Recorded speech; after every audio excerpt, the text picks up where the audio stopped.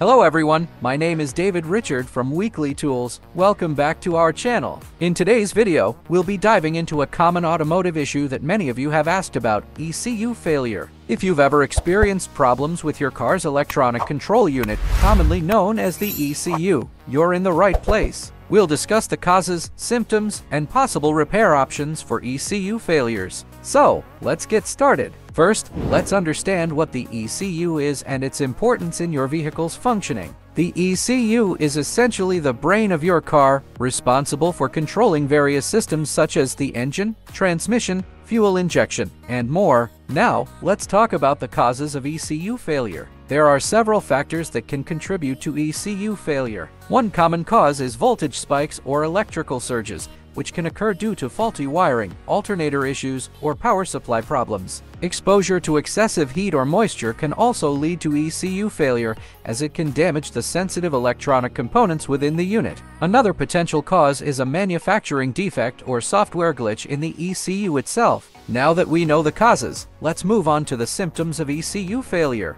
It's essential to be able to recognize these signs early on to prevent further damage to your vehicle. One of the most common symptoms of ECU failure is an illuminated check engine light on your dashboard. However, it's important to note that this light can indicate various issues, so it's necessary to perform a diagnostic scan to confirm if the ECU is the culprit. Other symptoms may include engine misfires, stalling, rough idling, sudden loss of power, or even complete engine failure. If you experience any of these signs, it's crucial to address the issue promptly. Now, let's discuss the repair options for ECU failures. In some cases, repairing the ECU may be possible, especially if the issue is related to a software glitch or minor damage. This usually involves reprogramming the ECU or replacing specific components within it. However, if the ECU has suffered significant damage, it may need to be replaced entirely. When it comes to repairing or replacing the ECU, it's important to consult with a professional mechanic or an authorized service center. They have the expertise and diagnostic tools to accurately assess the situation and determine the best course of action. Remember, attempting to repair or replace the ECU yourself without the necessary knowledge and equipment can lead to further damage or compatibility issues. To summarize, ECU failure can occur due to voltage spikes, heat or moisture exposure, or manufacturing defects. Recognizing the symptoms early on, such as check engine light illumination or engine performance issues, is crucial.